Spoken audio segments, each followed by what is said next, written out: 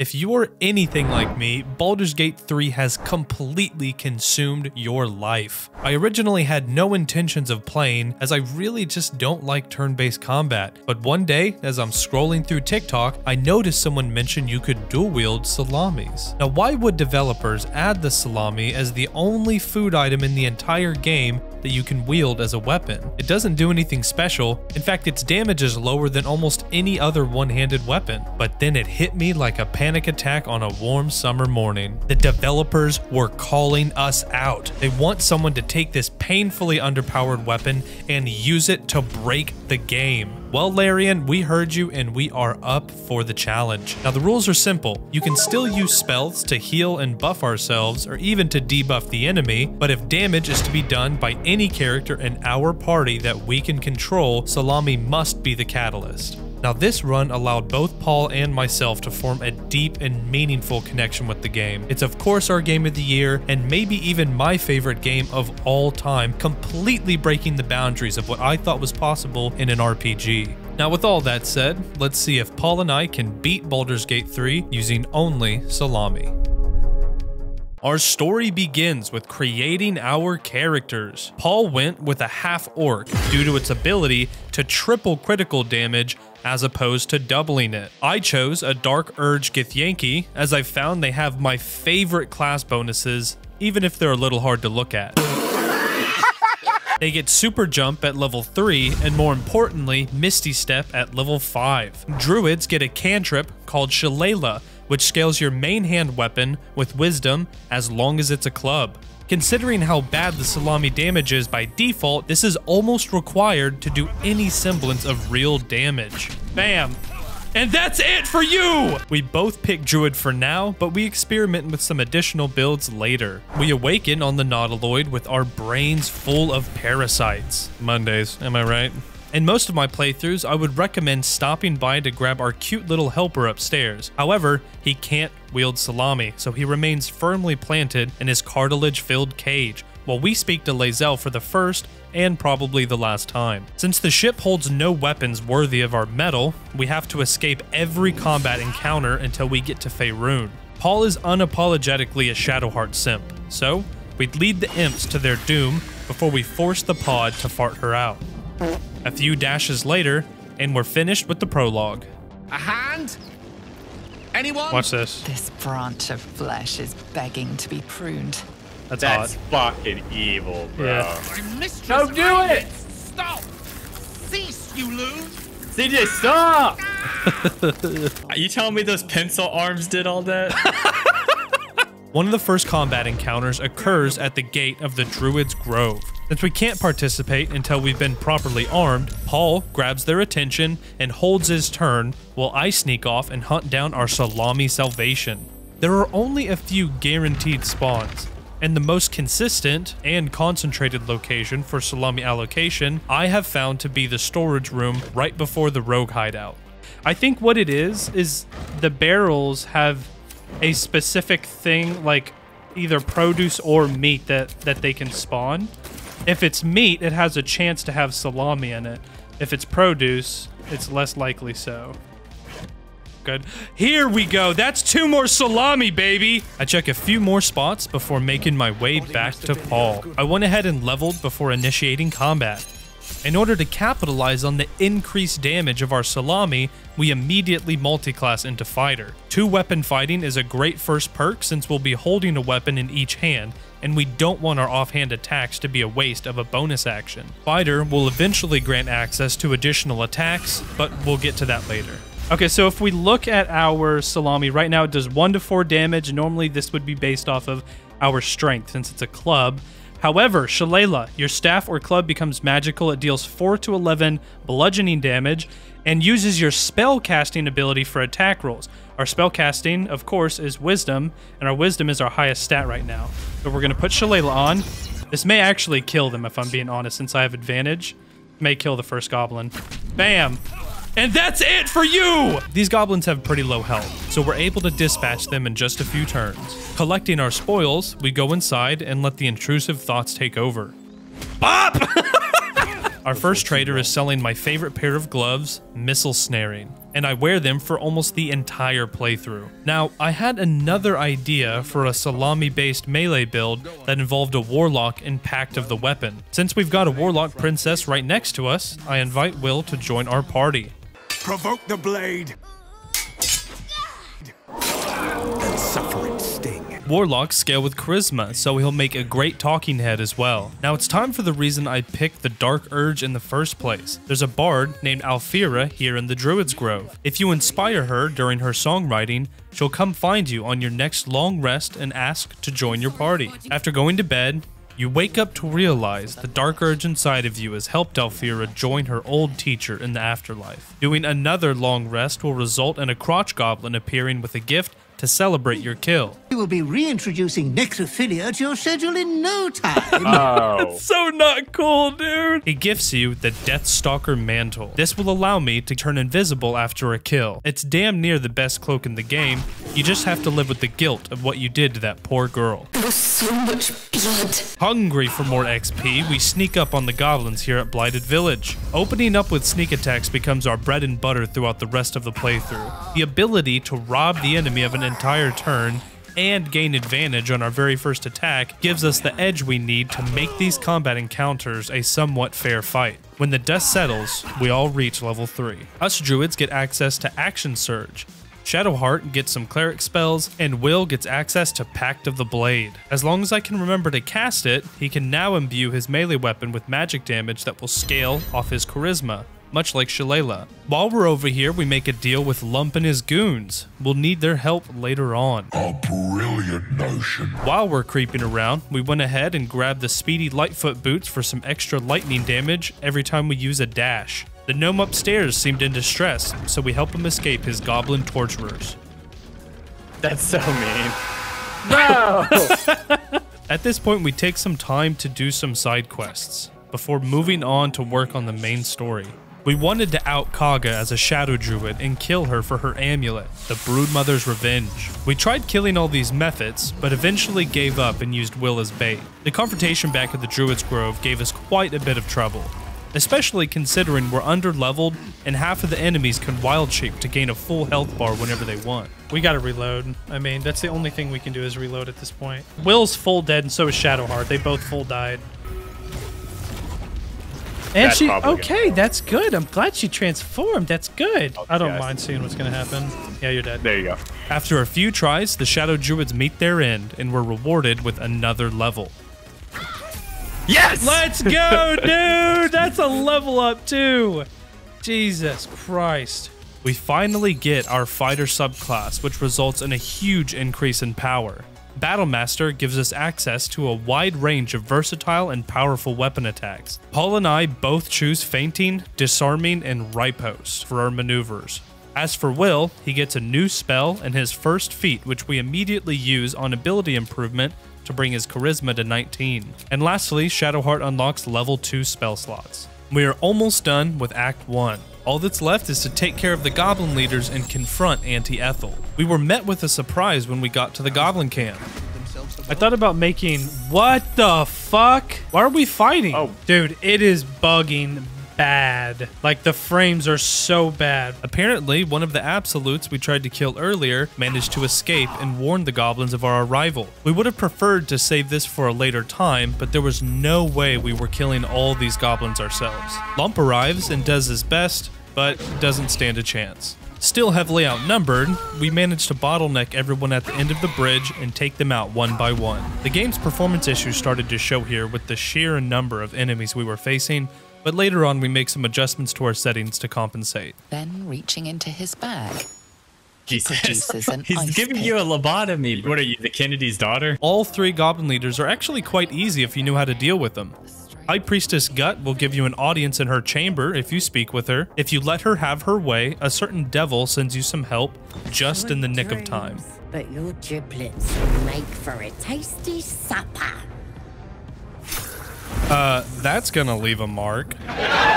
Minthara is also quite easy. Simply pretend to go along with her plot until she orders her goblins to prepare for the raid on the Druid's Grove. Watch this.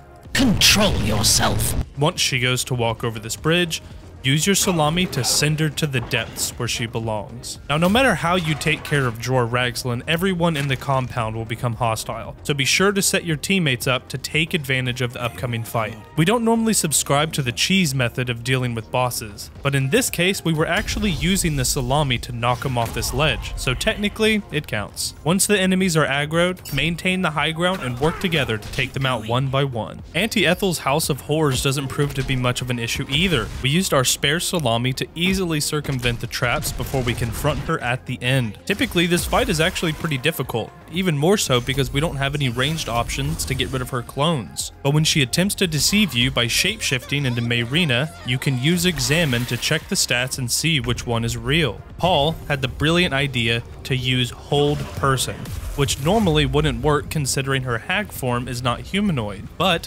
she isn't in hag form. This is a great example of why I love this game so much. That kind of attention to detail really allows you to get creative and have some fun taking down these tougher enemies. For the first time in 30 years, Auntie Ethel is surrounded by more meat than she can handle. When she gets low on health, she'll try to make a deal for her life. If you can pass a persuasion check, she'll give you a piece of her scalp and leave Mayrina behind. The scalp can give you a permanent boost to one stat of your choice, which we of course choose Wisdom since that scales our Salami damage. And since Paul was the one who got us out of that sticky situation, I'd say he more than earned it. I'm gonna eat some more of this if you're not careful. Oh, oh, good. Oh my God. We say goodbye to the Grove for now and head into the Underdark. Here we are, Underdark, baby girl. Now it's at this point where we make a pretty big blunder. We were in too much of a hurry to get to Act 2 and skipped almost all of the Underdark, missing out on a ton of experience points. We're already underleveled at this point. Most people are reporting that they're entering the Shadowlands around level 7 and 8, but we're only just now reaching level 5. Now that we're fighter level 4, we get our first feat, which of course goes straight into ability improvement to increase our wisdom. At 19 wisdom, our Salami is doing roughly 5 to 12 damage. Not bad, but not necessarily good either. Will's 5th level is much more exciting as he gains access to Deepen Pact, giving him an extra attack, and he gets access to level 3 spells. I end up taking Counterspell, not really understanding at the time how broken the spell can be if used right. Lastly, Shadowheart levels up and uses her feat to grab a few more cleric cantrips. After doing a long rest, we wake up and realize True Soul Nier is dead, and everyone has already left. So, we follow suit and move on to Act 2.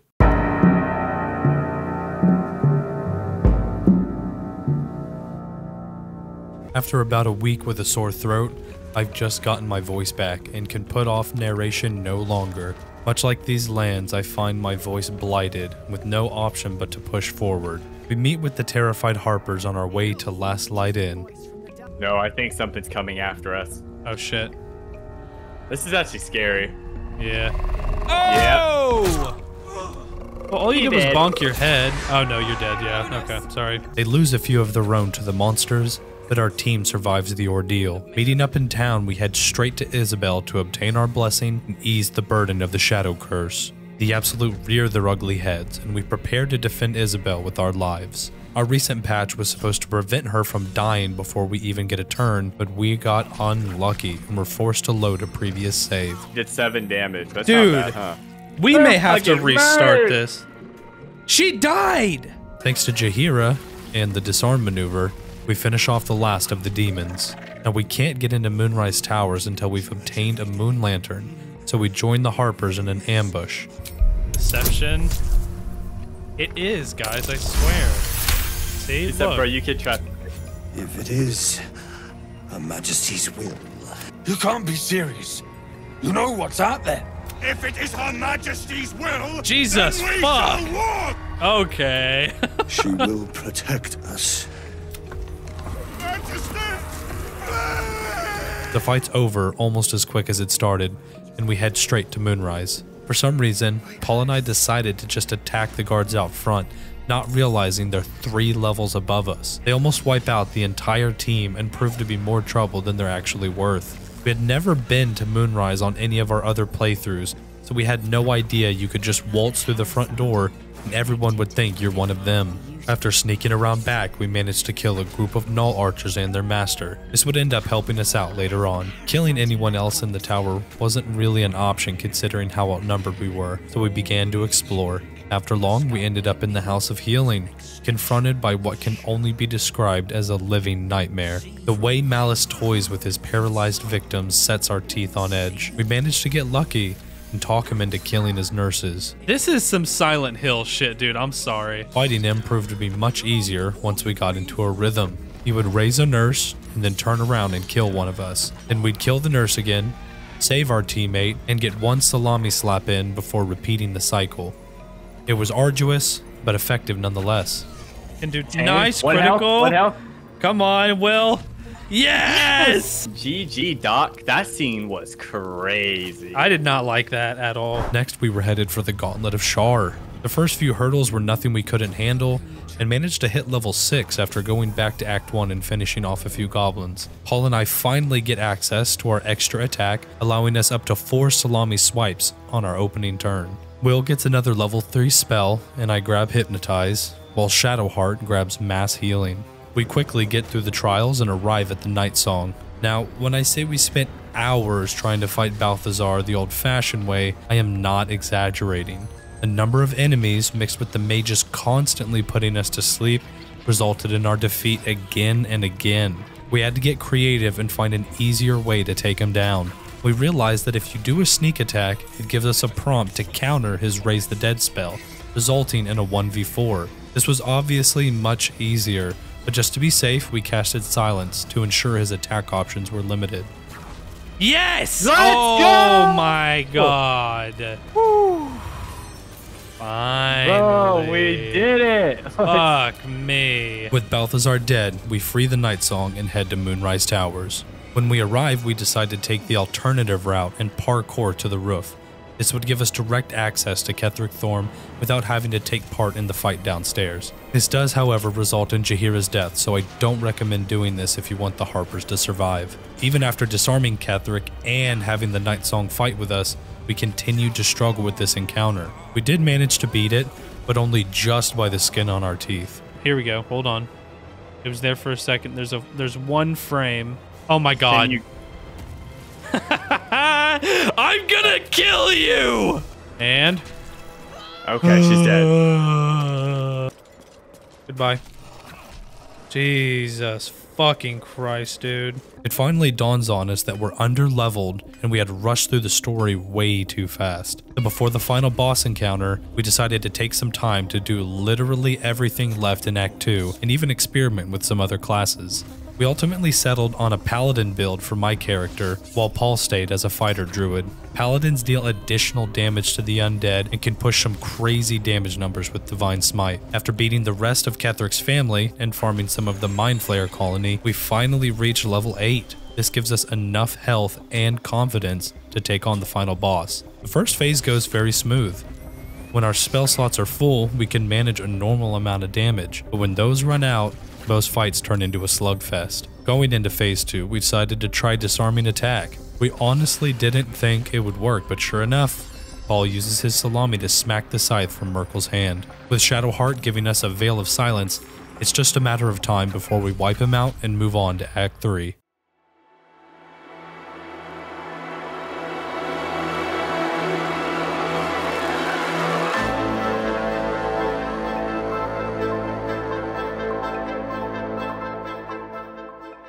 Finally, in Act 3, we're ready to finish our builds and finish this playthrough. At this point, Paul is impressed with the damage numbers we're pushing as a paladin and decides to switch to a paladin fighter. We still want the disarm maneuver, so he's sure to at least grab Battlemaster. The Githyanki monks quickly show us why they're the most broken class in the game, and at the end, I decide to take the advanced Illithid powers. Me being the troglodyte that I am, I ate it instead of resonating with it, not knowing this would prevent Paul from getting the powers himself.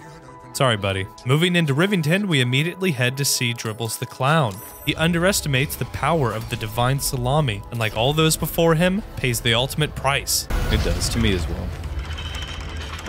I'm happy. Dude, it's not opening. Do you see what he's doing? He's trying the lock. I hear it, but I don't see it. Yeah, he's trying. He's getting denied. Now, there are 2 pieces of equipment on display in Raphael's house that we're in a hurry to obtain. Using invisibility, we sneak past the guards at the gate and grab the next waypoint. Now, the rest of the team can simply fast travel in. Walking into Worm's Rock gives us the last bit of XP needed for level 9. We end up changing our builds again at level 10, so for now we're just going to gloss over 9. We're finally in the lower city, and I'm absolutely taken aback by the number of NPCs in this area. I know most people don't like Act 3 as much as the others, but unlike most games, this city actually feels packed and lived in. We're headed straight for the Devil's Fee, and we already know the ritual needed to enter the House of Hope. After descending straight into hell, Hope greets us at the front gate, and later gives us a great cover story to deceive the Archivist. While Paul distracts everyone, I disarm the plate traps and grab both the Amulet of Greater Health and the Gauntlets of Hill Giant Strength. Now honestly, the fact that either of these exist is absolutely mind-blowing. The Gauntlets give you a minimum of 23 Strength, and the Amulet gives 23 Constitution. Paul takes the Gauntlets, and I take the Amulet. We're itching to hit level 10, so we head to the Elfsong Tavern to complete the Emperor's Hideout mission. The Githyanki in this game are not messing around. Between their constant use of debuffs and devastating physical attacks, they give us a serious run for our money. However strong they may be, we have one thing they don't: cured meat. Nice. Fuck. That was tough. That was really hard.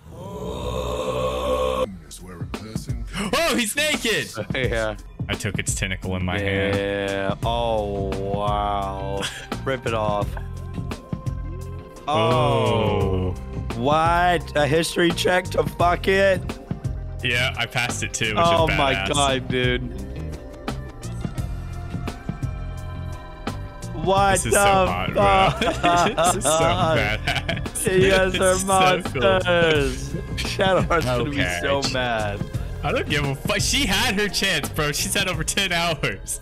Oh, I think I'm making him come. We just need a bit more XP before leveling up again, so we head to the docks to take on a few Steel Watchers. Disarming these guys helps a bit, but they can still punch for a big chunk of damage. After dropping a duo, it's time to level up. Now I thought by having extra attack on both Paladin and Fighter it would stack, giving me 3 salami slaps per turn. Turns out, it doesn't. So after liberating the Gondians and learning we need to save their families, we head back to Withers to respec our characters for the last time. Now we are familiar with the very overpowered Paladin Sorcerer build that gives you higher spell slots, allowing your Divine Smites to do some crazy damage, but we still want the Salami to play a role in combat instead of simply relying on Divine Smite. Since I don't need to focus on Constitution at all, I can bring both Strength and Charisma as high as possible. We give our characters the minimal number of fighter levels to allow us both Action Surge and our subclass. Of course, Battlemaster is the best option as it gives us the maneuvers we've been using the entire playthrough. Every level after that goes into Paladin, so we can get as many spell slots as that class allows us, and we use our feats to get our Strength and Charisma as high as we can. Will and Shadowheart are built a little bit different.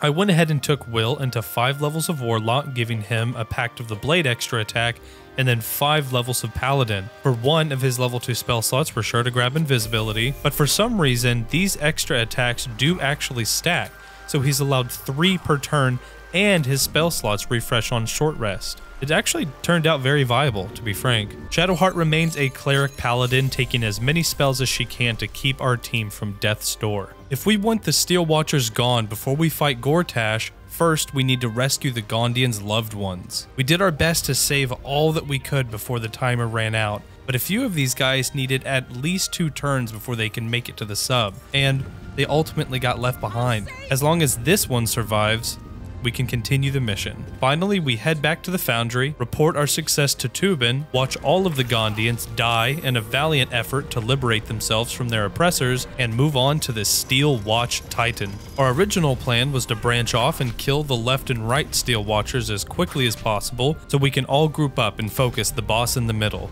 Now remember that most of our Salami power is spent after we use our higher tier spell slots, so by the time we get to the Titan, we weren't able to do enough damage before it went into Bulwark mode. After about 30 minutes of slapping the boss with sausage, we're finally able to get its health low enough to explode. On our way back to Worm's Rock to fight Gortash, we managed to hit level 11. This allowed me to grab one last ability improvement, taking my charisma to 20 and my strength to 17. Since Paul's build is enjoying critical attacks, he takes Savage Attacker instead, and both Will and Shadowheart only obtain some extra spell slots. We had never fought Gortash in his living quarters before, so we truly had no idea what to expect. We managed to take out one of his guards, but on his first turn, he does a bunch of crazy, overwhelming shit that, to be honest, I didn't read any of this. I mean, all I know is we managed to use the halt command and hold person to get him to chill out. By the time his little resistance bubble thing came off, we could start using our divine smites again, and it was game over. 22, he's dead, bro. Fuck him up, finish him off. Let's go, dude. Killing Orin was next on our list. We tried really hard at first to find some clever way to cheese her off a ledge using Salami, but ultimately we just ended up killing her the old-fashioned way. We saw some really cool cutscenes though from the side of someone who refuses their Ballist lineage. Honestly, we're blown away by how many extra cutscenes, interactions, and items you get while playing as the Dark Urge. And this ultimately caused me to start my own evil playthrough just to see how different the game is. We finally retrieved all the Nether Stones, and before we confront the Nether Brain, we slay some of Cazador's minions for that last bit of XP. Level 12 is a bit humdrum as it only gives us access to tier 3 spell slots and not much else. If you want a more in-depth guide on the equipment and builds we went with for the final boss, just watch until the outro where I'll go over it in more detail. After 40 hours of grinding this playthrough with what is likely a very disgusting piece of salami gripped tightly in our hands, it's time to take on the Nether Brain. See, it's a saving throw of 99. Oh! It doesn't. Did What? that just fucking happen? Did you do it? We rolled a 20. Let's see what happens. We Hey, just does beat this the count game. as salami? That's so anticlimactic, bro. If you roll a If we nat beat 20, the game should be beaten. That's such bullshit. We found that by using invisibility, you can simply walk past every single enemy, starting from these first few you encounter here in the upper city, all the way until you reach the Crown of Karsus. Once you've opened your portal, squeeze everyone in, except Shadowheart because somehow she got found out, drop a globe of invulnerability if you have it, and just go to town on that brain. Surge. Can even disarm it that though.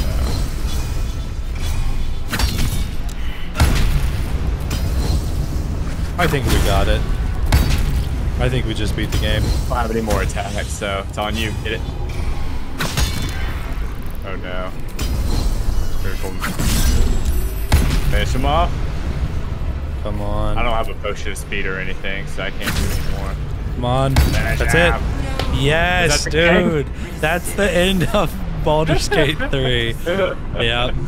Yep. After just a few turns of salami salvation, the Nether Brain is begging for its life. Seizing this moment, we force the brain to rid us of our tadpoles and destroy itself, saving both Faerun and all of its denizens. You made it to the end of the video. Thank you so much for watching. And thank you to our channel members who are so incredibly kind and support the channel every single month. If you're interested in becoming a member, just check the description for more details. The remaining footage will cover our builds in a bit more detail, so stick around for that if you're interested. If not, we'll see you next time. Later. Okay, alright, so we're gonna quickly go over the equipment for the...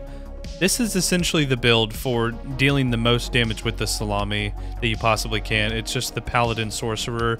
6 levels of Paladin just to get, of course, Smite and the ability to use Smite, and a few spell slots, but then level 6 Sorcerer so you can get up to level 5 spell slots as well.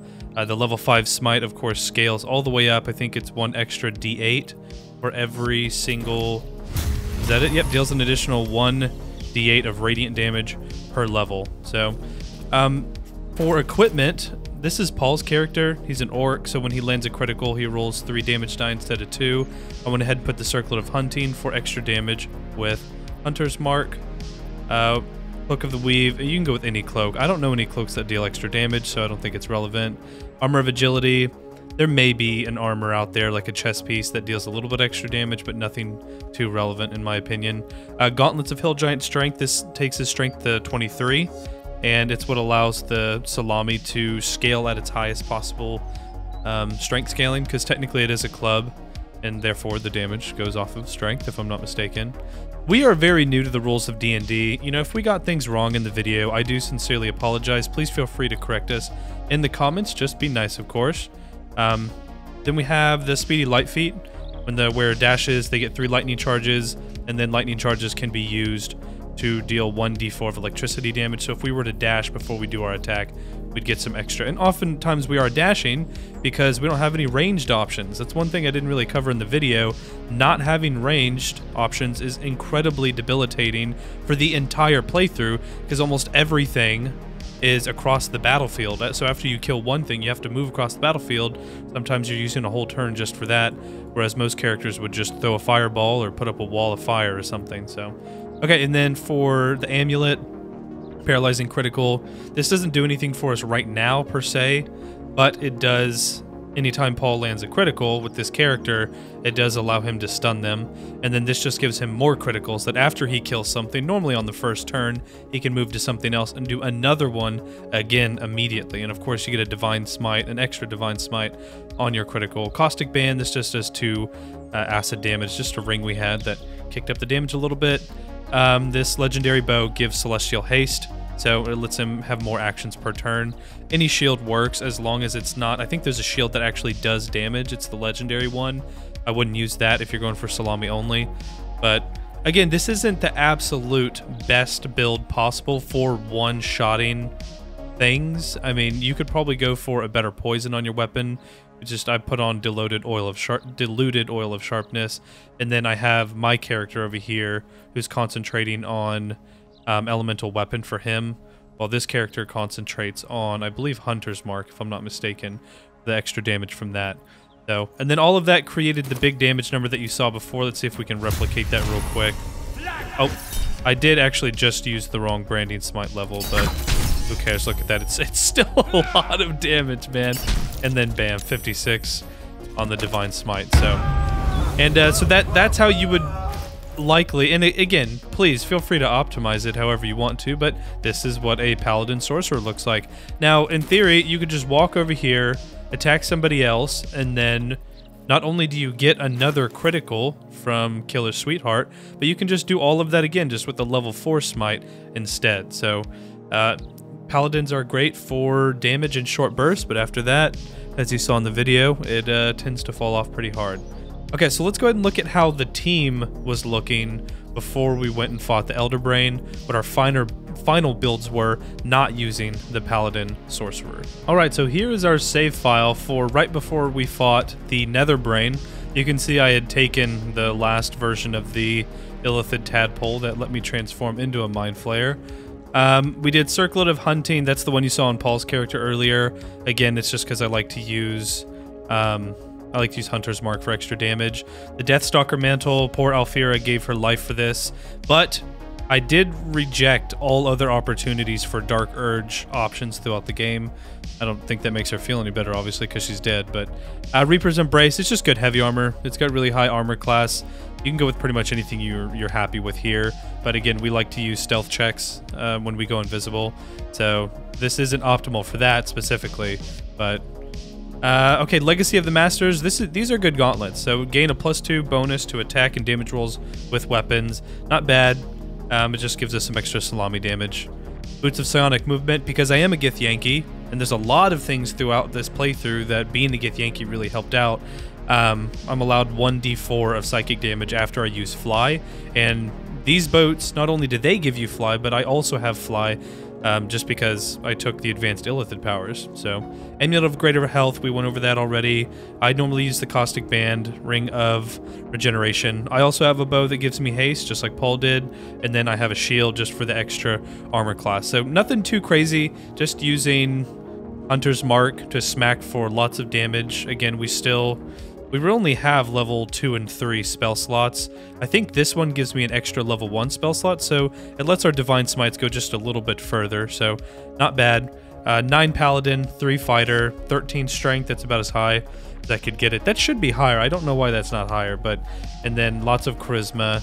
Don't know why my Wisdom is that high, maybe it's because I turned into a Mind Flayer, I don't know, but 23 Constitution, very, very cool stuff. Now, Will's build is actually very interesting in my opinion. This is a great helmet you can wear, +2 bonus to attack rolls, initiative rolls, blah blah blah, and uses detect thoughts. Not bad. It looks kind of stupid on some of your characters, but I kind of like the way Will's horns poke through there.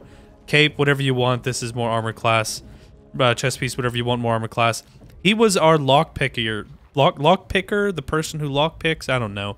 So he used the gloves of thievery throughout the entire playthrough, and then evasive shoes for extra armor class and acrobatics. Absolute talisman. This is all just throwaway stuff that we had already. Now this did come in handy. Exhort the Risen you get from this ring. This allows you to use command spells on the undead. That was actually really cool. That came in handy a few times. And then just once again a shield, because most of us took dueling as our fighting style with Paladin. It allows us to just go ahead and put a shield in our offhand. It's free armor class. Why not? Okay. And then, so 17 dex, I just put his high so he can always take a first turn. 15 constitution, because why not? And then 20 charisma for scaling. And that's pretty much it. I mean, he gets the 3 attacks in a row because of Bind Pact Weapon, and because Warlock Deepened Pact stacks with Martial class extra attack for 3 total attacks. So it's pretty good. Again, that's 3 smites in 1 turn, and technically 2 of them can be level 3 smites immediately, and then third one could be a level 2. So really, really not bad at all. Will's was a lot of fun to play. I'm actually quite proud of this build as well. Again, the equipment could be better, but we do what we can. And then Paul's build is pretty normal, except it has the Nightwalkers. The headpiece was cool. He used a different one than what you saw in the Sorcerer Paladin mixture. And of course, he's also, like myself, a Paladin fighter. But Horns of the Berserker, you get +2 to attack rolls when attacking creatures that have already taken damage, and then your melee attacks get 2 necrotic damage as long as you don't have full health. So as long as Paul is not at full HP, you'll get a boost.